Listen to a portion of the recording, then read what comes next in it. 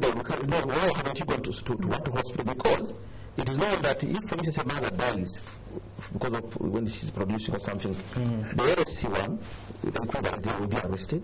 If that will be responsible, even the husband will say to that, and they have to explain that if no is a responsible person. So even they see, I'm having headache and they have looked yourself in the, everyone will be saying, but have you gone to the,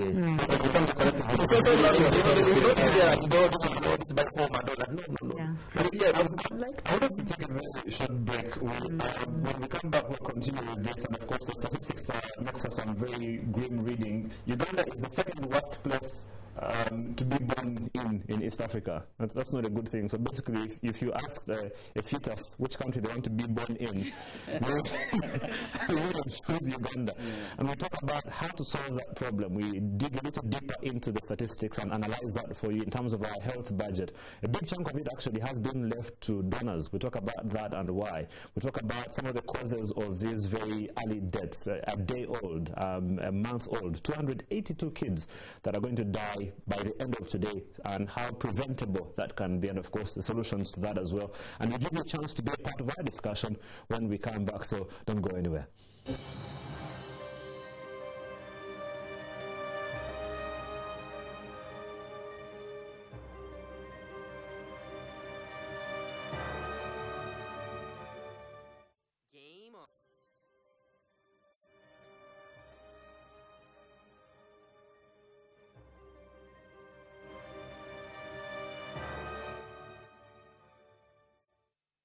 Welcome back and thank you for watching NTV. My name is Betty. We're talking about Save the Children report, the state of the world's mothers for kids.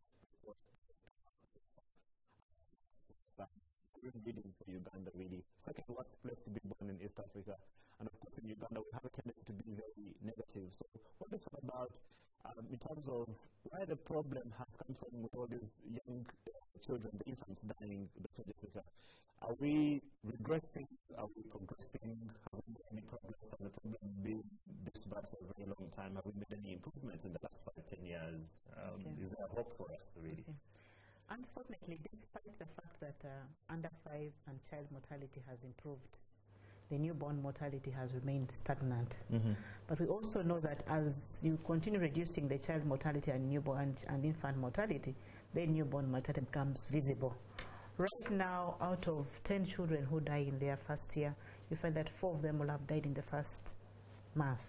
And it has been like that for the last 15 or 20 years, making it even more urgent for us to do something about it if we are to dent the infant and child mortality. The maternal mortality also has not changed much, although we have started registering some improvement now. It has remained, if you compare the last 2 DHS and the most recent DHS, statistically there wasn't much change.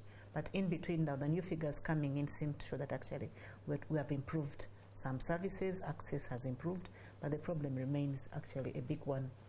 And that means that because we know that when you lose a mother, you also have a higher chance of losing a baby. Studies have shown that a child who has lost a mother has 6 times chances of dying, and the other siblings also have a higher risk of dying.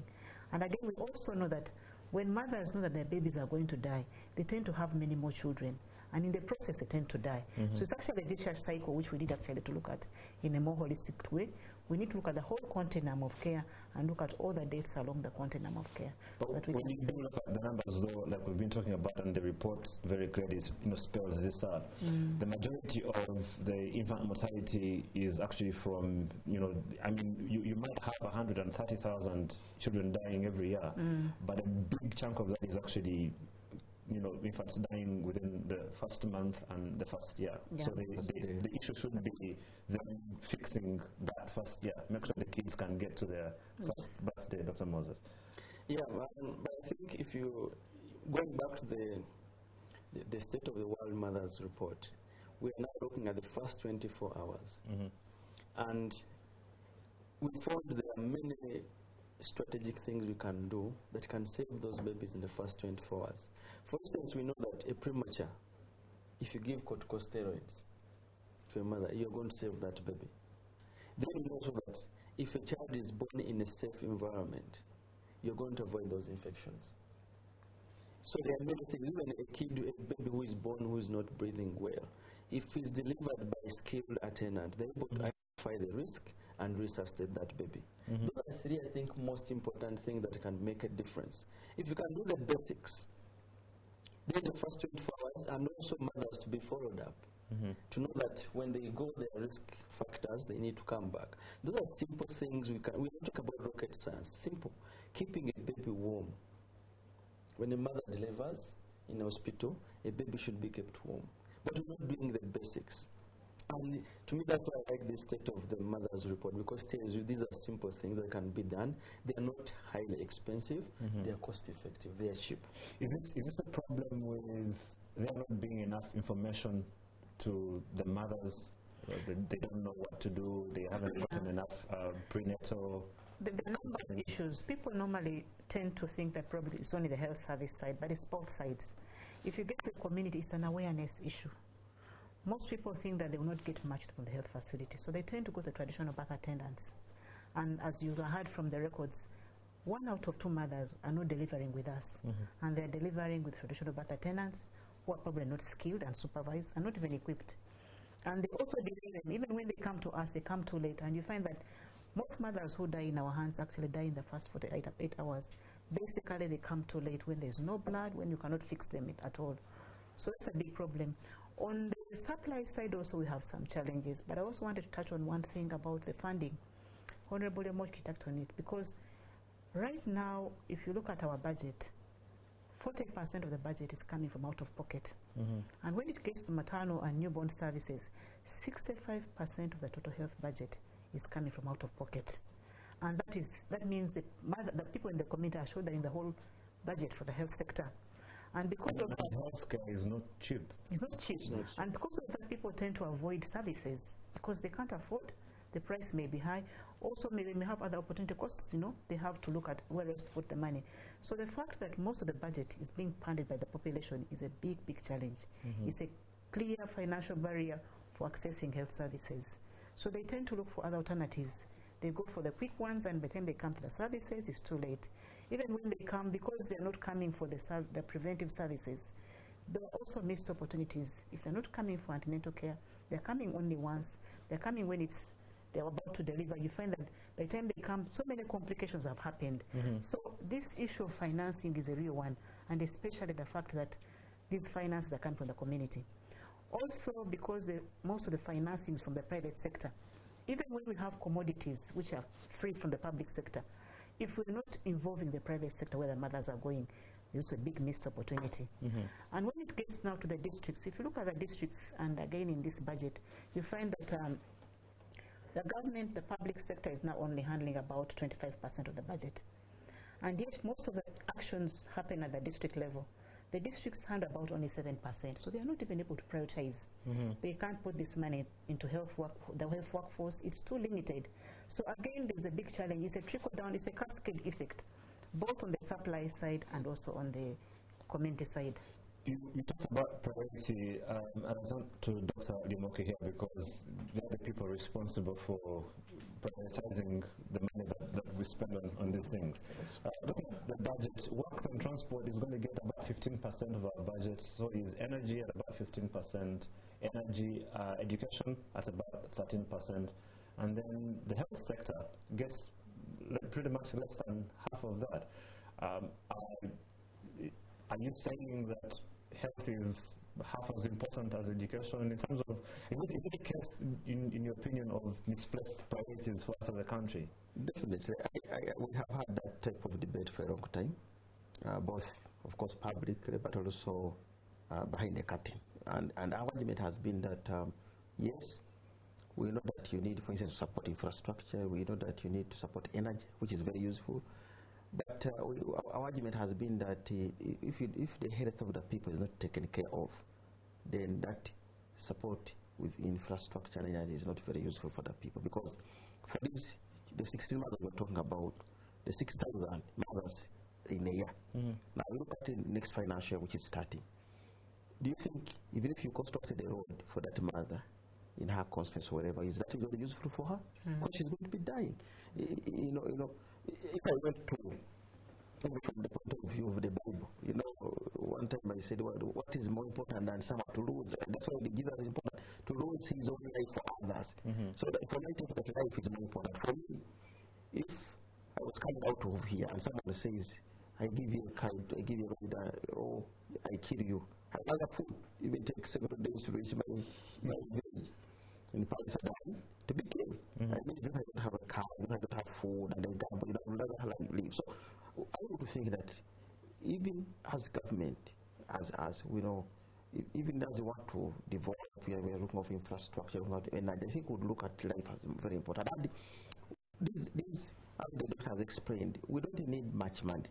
Actually, for us, from our point of view, is that even if we don't give out the 15% we are talking about, for next financial argument from the health committee was adding, we need about 120 billion, but we said we went at lowest and we said if you added about 100 billion, and we are talking about 43 billion to go to recruit more health workers, and we are emphasizing midwives. Because if you look at, for instance, in a very successful story which took place in Sri Lanka, for them what they did, and this has taken almost 40 years and even stable, it is even stable.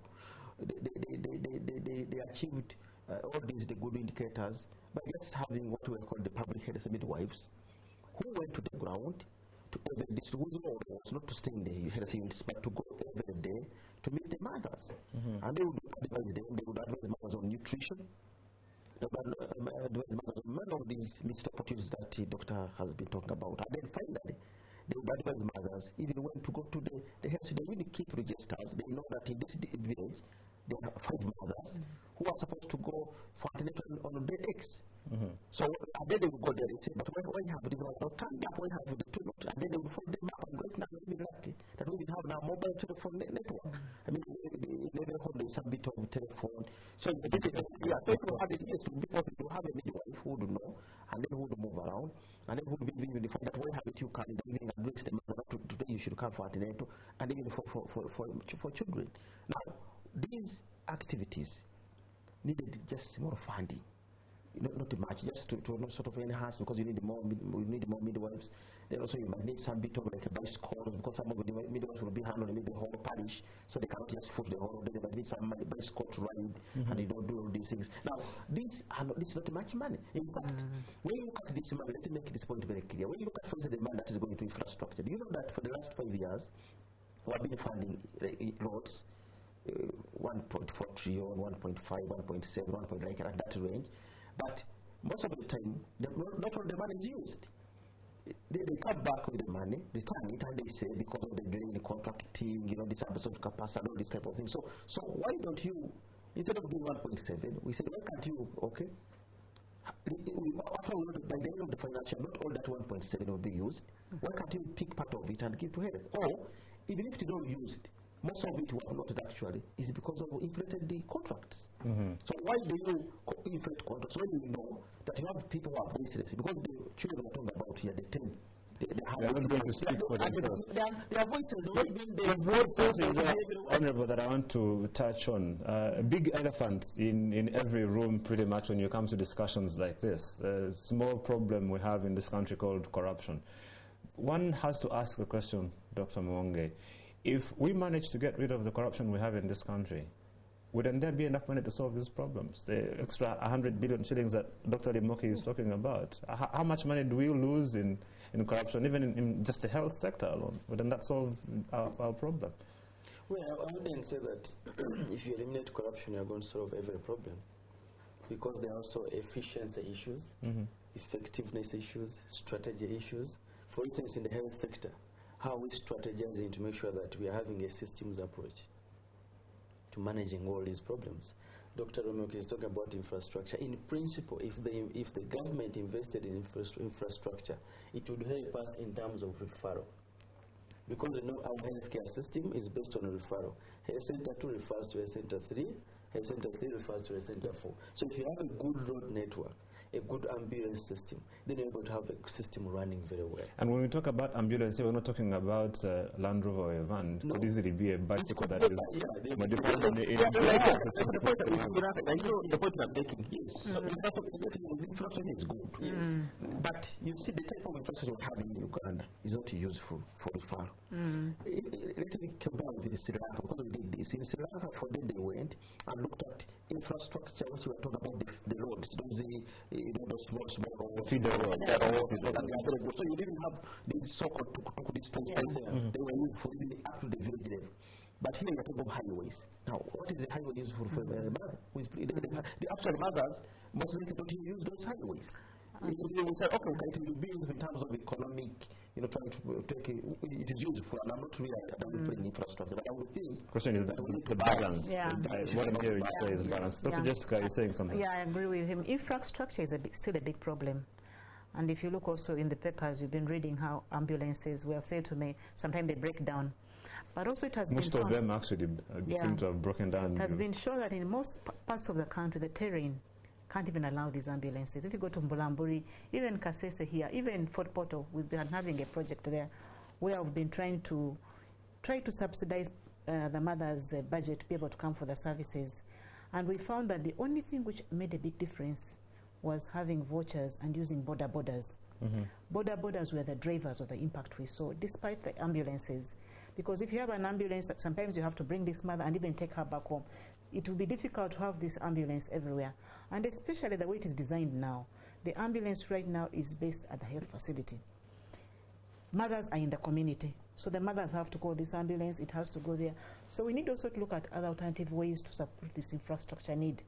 Like using the border, something which is more closer to the people, but also available most of the time. It's very ironic in Kampala and in urban centers, borders are a menace and a source of death. And hearing you saying that, regarding infant mortality, they actually turn out to be lifesavers. We're going to take another very short break. When we come back, Dr. Moses is burning to say something. We'll pick up with him.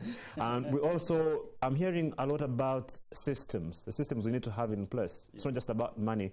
What kind of systems? What's the state of our systems regarding this problem? We'll talk about that and more, and of course, take your phone calls and give you a chance to be a part of your discussion as you ask your questions and share your thoughts and ideas on how we can solve this problem of losing more than 130,000 infants every year to things that are really preventable. We'll be right back.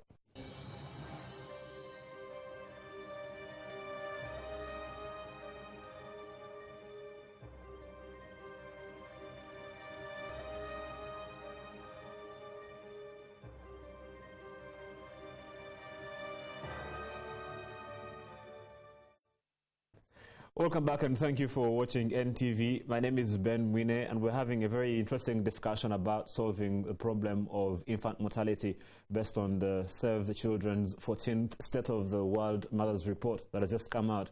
And it's not very good for Uganda. Our stats are appalling any way you think about it. And we're talking about how to solve that problem, what the problem is, and how we can go about it. Before we go into the break, we're talking about the state of the systems and the problems. I was asking the question that no one ever wants to ask about corruption. And it's something, we have ways of going around that. But in terms of systems, Dr. Moses, you were making some very interesting points about efficiency and the state of the systems that we have in our healthcare system right now. You want to pick up from there? I want to pick from there and say, if you look at WHO recommends a health systems approach to implementing health activities. I'll just tackle one area, like supplies. Supplies are very crucial for the survival of that baby. And you focus at national medical stores, our distribution system. Recently, you saw on TV, national medical stores is full of drugs. The question is, how are we moving the drugs to the health facilities? How are these children accessing the medicines? So to me, when you look at the systems approach, is where the problem is. And I think Dr. Jessica Mwine and the Ministry of Health, you always grapple with how we're going to ensure vaccines reach those babies, how we're going to ensure that mama kits reach the mothers.